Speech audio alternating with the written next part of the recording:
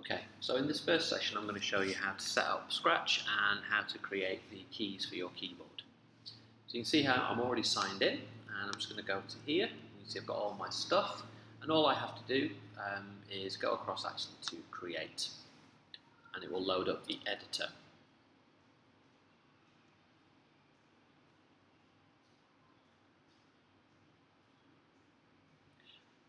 Now that the editor is loaded, the first thing we have to do is get rid of the sprite that currently exists in here. And there's a couple of ways we can do that. We can right click and delete, or we can just use the scissors and click on him here. So I'm just going to right click or secondary click and delete the cat.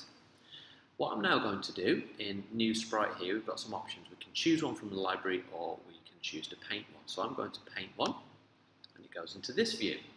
Now, the moment it's in bitmap view, we want to switch into vector mode. So down here, look, we've got this convert to vector button. So I need to click that, and now I'm going to create a simple piano key. So I'm going to select the rectangle tool and draw a simple shape like so. You can see that's a little bit big for my screen. This is where it will display. So I'm just going to use the key here and just resize it a little bit.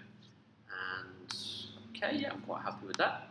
So what I'm going to do now is I'm going to fill it with a colour. So I'm going to get my paint bucket, and I'm going to swap the black and the white around and just fill. So that's the white part of the key, and I want to make this look nice like a real piano key. So I'm just going to put a black overlay on it, and it's not exactly like that, but it just gives a sense that it's like a piano key. And the quickest way to do that is to get the select tool, click, copy and paste, put that down, and then I'm just going to swap the colours now and fill that with black. And then go back to the select one. I'm just going to resize that and put it over the top like that. And like I say, I mean, it's just kind of a rough idea of what a key looks like. It doesn't have to be super accurate.